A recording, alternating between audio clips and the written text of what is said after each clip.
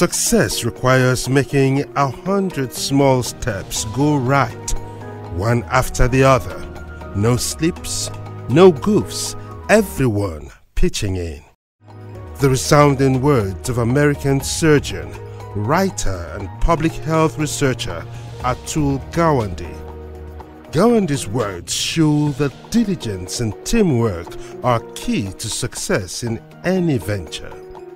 But these are attributes that seem to be in short supply as Nigeria seeks agricultural resurgence. The fact that melon, or egusi as it is called in a local parlance, has remained on the European Union list of banned agricultural produce from Nigeria, the recent 3-year ban of beans by the same EU, and the current troubles with yam export aptly demonstrates Nigeria's challenge with diligence and teamwork.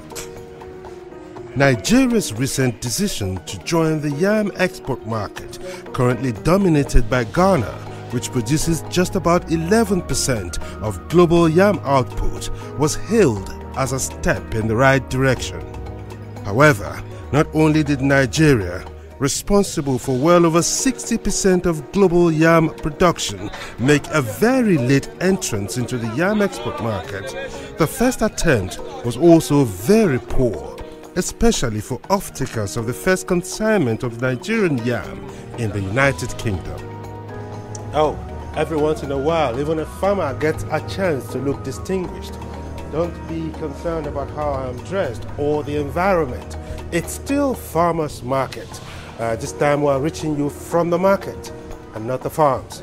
Now you do recall that only recently Nigeria joined the yam export market, and the United Kingdom is one of the destinations of Nigerian yam. And of course, you can already find them on the shelves here in London. Now, how has the whole yam export venture fared? That's what we'll be finding out this week on Farmers Market.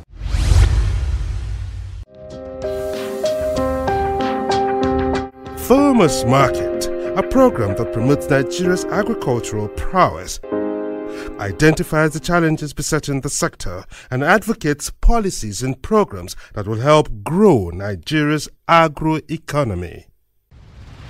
Varieties of highly nutritious rice in Abakaliki, Ofada, Kano, yet Nigeria wastes billions on rice importation. Cocoa in the southwest, and yet top dollar is spent on imported chocolate and beverages. Fruits rot in Benue, Nasarawa, Kogi, yet imported juice line the shops. 82 million hectares of rich arable land, yet no jobs, and food insecurity threatens.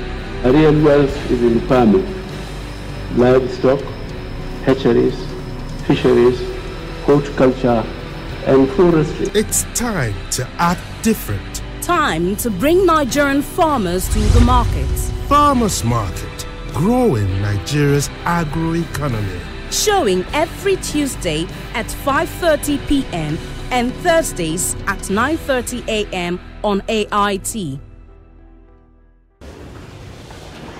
On Thursday, September 28, 2017, Nigeria inaugurated a National Export Promotion Committee to support the country's economic diversification, as well as work with states and institutions to take ownership of exports from Nigeria.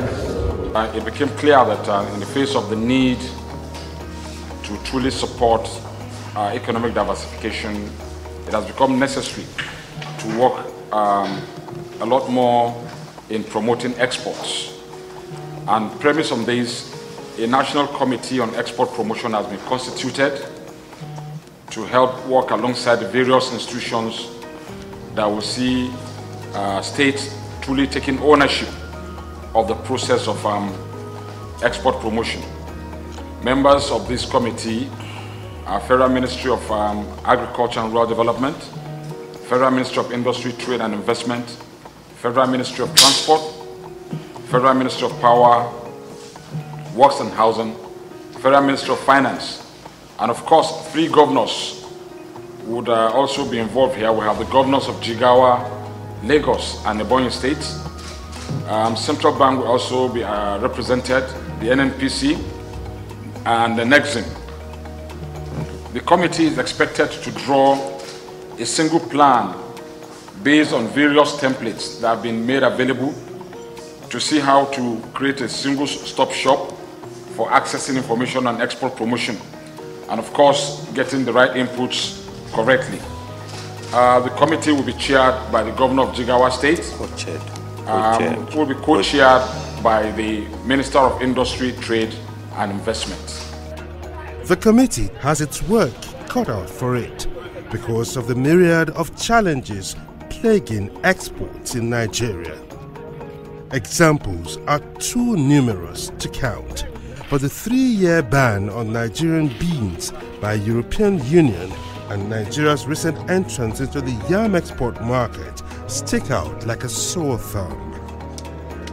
These and other challenges in the export sector may have prompted the federal government to take more interest in the country's export processes. In February again, the Minister of Agriculture inaugurated a technical committee and said, in 5 months, we want you to flag off Nigeria yam export. And today we are here gathered.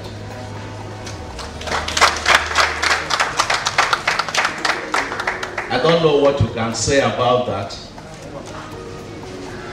but perhaps some of us will say, maybe this is the change we have been waiting for.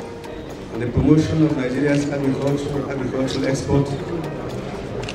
We are here today to flag off the first major assignment of Nigerian yams overseas.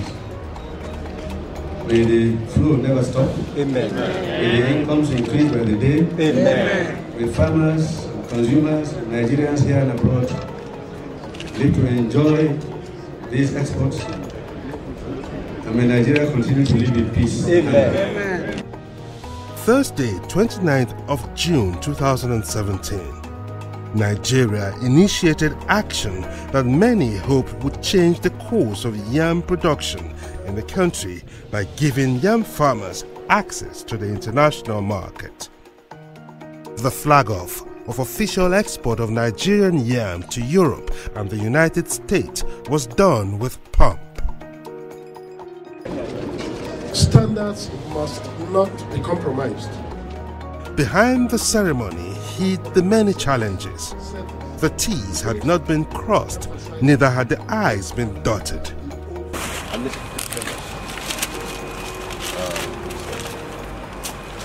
The result is what Farmers Market found out in London almost 3 months later.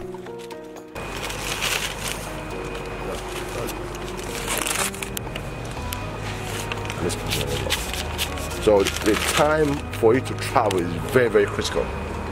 You cannot allow, it doesn't matter how good the yam is, you cannot allow the yam to travel for like 2 months or 3 months. It's not possible. The best yam will not even survive it. The best variety will not survive it.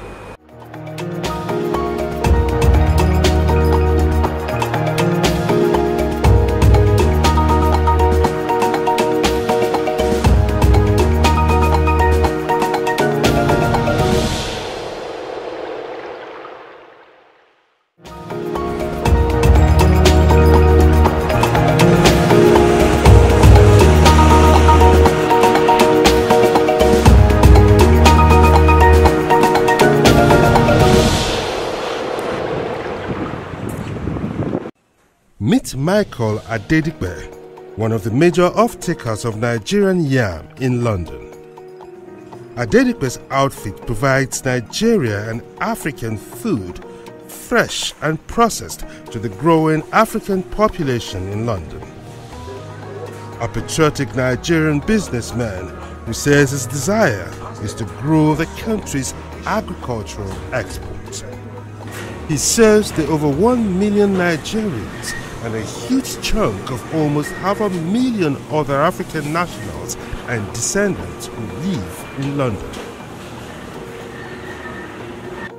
A walk through his shops quickly shows the high demand for African foods in the United Kingdom. From fresh agricultural produce to processed ones, the shops are stocked with varieties of vegetable, pepper, tomato, groundnut, palm oil, dried fish. The list is endless. And of course, the king of crops, yam, crowns it all. But a close look reveals that this is not Nigerian yam. This yam is called puna, a variety grown in Ghana.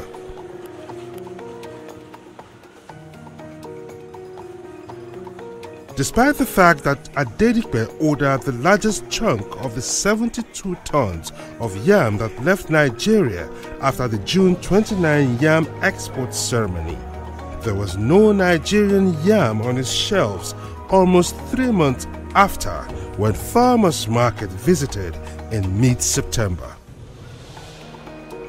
Adedipe's warehouse contains the 20-ton consignment of yam, which arrived London exactly 11 weeks after the June 29 ceremony in Abuja.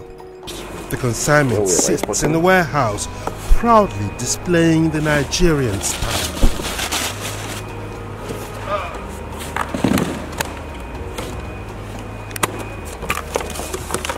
The reason why the yam sits in the warehouse rather than on the shelves quickly becomes obvious.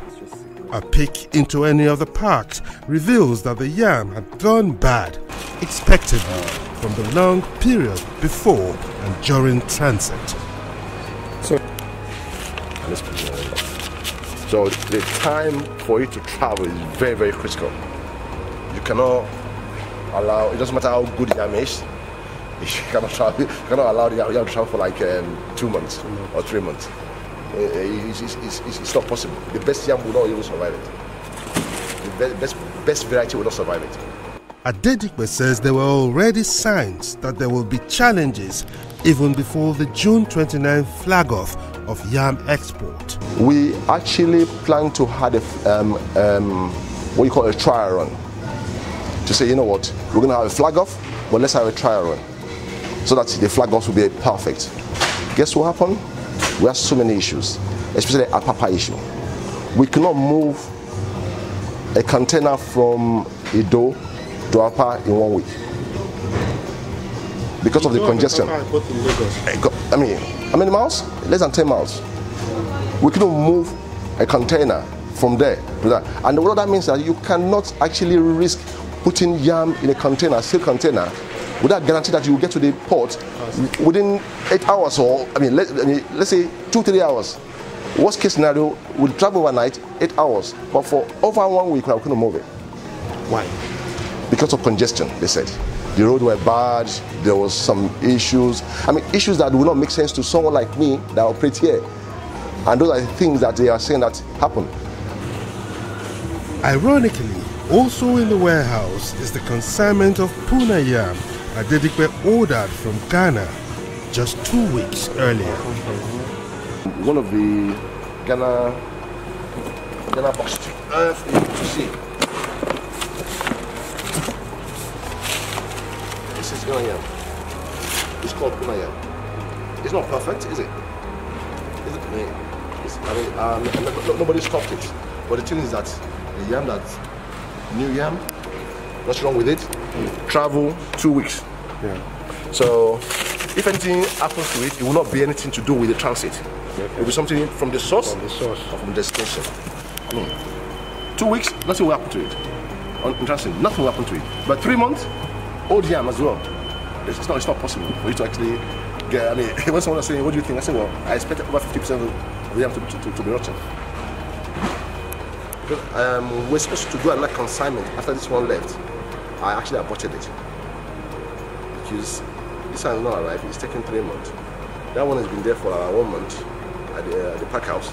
So it's going to take another 2 or 3 months. I said no. So now you are getting another 50-60%. I rather lose 1 million in Nigeria than come and lose 3 million by the time it gets here. Now he has to add the cost of disposing of the rotten yam to the total loss incurred on the entire 20-ton consignment. With this, it becomes easier to see why Ghana, which produces just about 20% of Nigeria's total yam output, remains the world's largest exporter of the tuber. Ghana's international yam trade creates jobs for over 1 million people. The country's export volumes for 2014 stood at $18.8 million, while 2013 export figure was about $20 million. If we decide, for instance, to do what Ghana nearby has done, we'll be engaging well over a workforce of 1 million, which is the situation in Ghana now.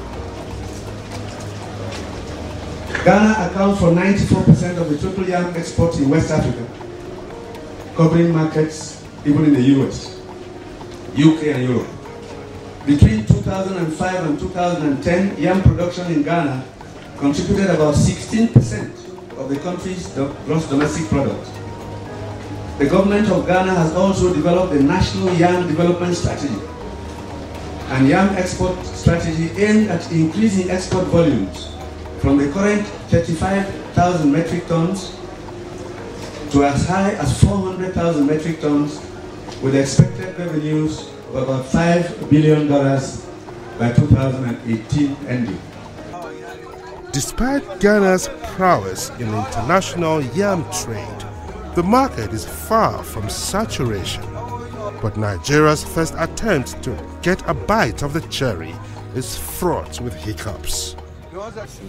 The huge loss notwithstanding, Adedipe is optimistic that Nigeria can take over the yam export market if agencies responsible for agricultural export can get their act right.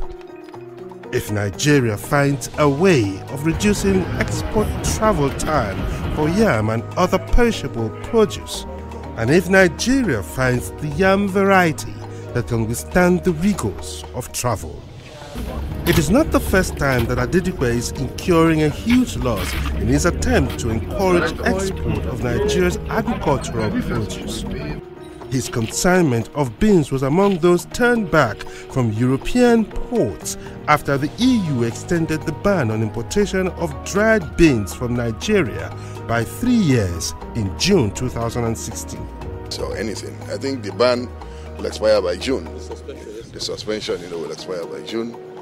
And for any agro product, to leave this country, it has to be certified by the quarantine. That is a global practice. We go to America today, you can't even take anything, not even apple, into the country without quarantine, certifying it. And this is more important now because there are no more petrodollars. We need agro-dollars. We need to, we're in trade deficits with any other country in the world, even Cameroon, even Benin Republic. So we are trying to encourage as much export as possible so that we'll be able to substitute, petrodollars with agro-dollars. While government officials blame middlemen and exporters for the excessive use of harmful pesticides that resulted in the earlier one-year ban, the bureaucratic bottlenecks and the general lack of coordination among government agencies responsible for agricultural exports have been blamed for the 3-year extension. The reason they actually suspended Nigerian beans was because at the point where they were writing Nigerian authority, either NAFDAC or Nigerian quarantine, they did not get any response from them. They wrote over 20 letters. As a responsible government in the EU, how will you encourage your partner who's bringing contaminated food and you're trying to talk to them and they just ignore you? And that's why they did. Even the way they actually suspended, the way the way they actually carry out the suspension, I've never heard of it before. They had a meeting on a Friday or maybe on a Thursday. By Saturday, the suspension was effective. Usually, they will give you about a month or 3 months. They didn't do that. So, as a result of that, All the beans that left Nigerian shop and was coming over were stopped. We had 2 containers that missed by a couple of hours. And obviously, since the law says that from this time, this day, no beans from Nigeria can come in. We just said to him, no, we're not saying we're going to destroy it, we're not going to seize it. We just say it cannot come into the market, let it go back. And that's what we actually did. But guess what? Unfortunately for us, when we went to those beans bank, about 3 containers in total, NAFDAC seized the customs seized it, passed to NAFDAC, passed on to quarantine. We pay for the beans to be tested to assure them that the beans is good for human consumption.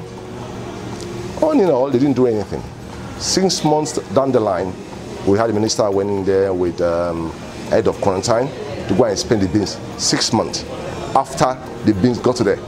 By then, they developed weevil. When they opened the beans, they started shouting weevil. What do you expect? Beans closed without any treatment. 6 months inside a container. So as I lost about three containers of beans. Up to now, we have not had any pronunciation over 3 years now that this is what we've decided to do. The beans is rejected, the beans is accepted. We're just in limbo. Another example of Nigeria's seeming lack of seriousness in agricultural export is the fact that melon or egusi has been banned in Europe for at least 10 years because of the presence of aflatoxin, a carcinogenic substance resulting from mold caused by the high moisture content of exported melon. For almost a decade, nothing has been done to remedy the situation. But by far, the greatest proof that diligence and teamwork are in short supply in Nigeria's bid to ramp up agricultural export is the existence of a law prohibiting export of certain agricultural produce, and yam is one of them. The Export Prohibition Act, Cap E22 of 1999, lists yam, beans, cassava tuber, rice, and all products or derivatives and stipulates life imprisonment as penalty for the offense. Section 1 of the Act specifies that notwithstanding anything contained in the Customs Excise Tariff Consolidation Act or any act or other enactment, including any statutory instrument or order, the goods specified in the schedule of this Act shall be absolutely prohibited from being exported out of Nigeria. According to Section 2, any person who takes, causes to be taken, induces any other person to take, or attempts to take out any of the goods specified in the schedule of this Act shall be guilty of an offense and liable on conviction to imprisonment to life. It's a monumental embarrassment as far as I'm concerned, because this is not something you overlook. You have the Attorney General of the Federation, you have Special Assistant and Legal to the President, the Ministry of Agriculture, you have legal officers under it, you have a lot of routinists of experts that are supposed to deal with this.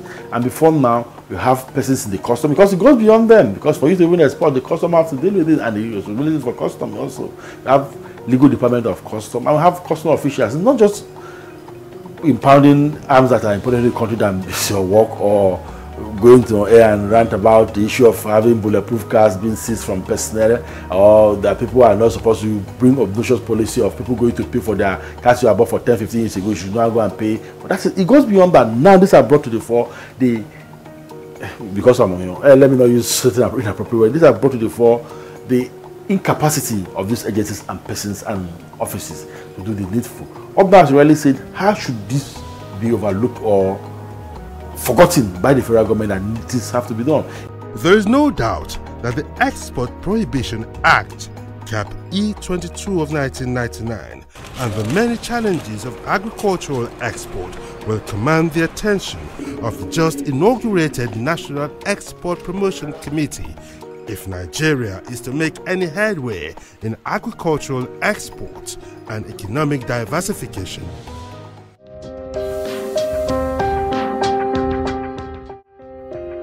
That's Farmers Market for this week. For feedback and sponsorship considerations, email us on info@farmersmarketng.com. Follow us on Twitter @farmersmarketng and like our Facebook page. It's facebook.com/farmersmarketng. Farmers Market returns same time, same station next week. Thanks for watching.